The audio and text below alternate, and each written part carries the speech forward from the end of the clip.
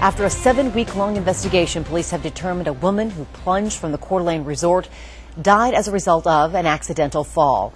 Detectives say Lynea Hambrice likely slipped or lost her balance while on a 12-story railing, and that her boyfriend, Ian James, will not be charged in the case. Police say James has been cooperative with law enforcement and voluntarily submitted to a polygraph investigation. His statements were determined to be truthful, so he faces no charges. We feel like we did do a thorough job. We took our time on it, and it's certainly a very sad situation with the loss of her life. But we wanted to be sure before we made any kind of determination.